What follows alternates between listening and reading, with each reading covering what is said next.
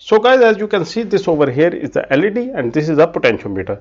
Now I rotate the potentiometer. See, the LED is fading away. When I go in the opposite direction, the brightness is increasing. See, it increases to maximum, and when I go in the opposite direction, the brightness decreases and goes to off state minimum. See, I can adjust the brightness of an LED using this potentiometer. So let me give you a quick go through to the code.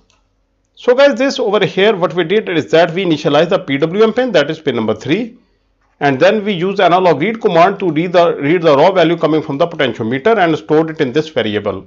Now guys, since PWM supports 8-bit 0 to 255 values, we divided the 10-bit ADC value by 4 and brought it in range, and then use the analog write command to adjust the brightness of the LED. Simple as that.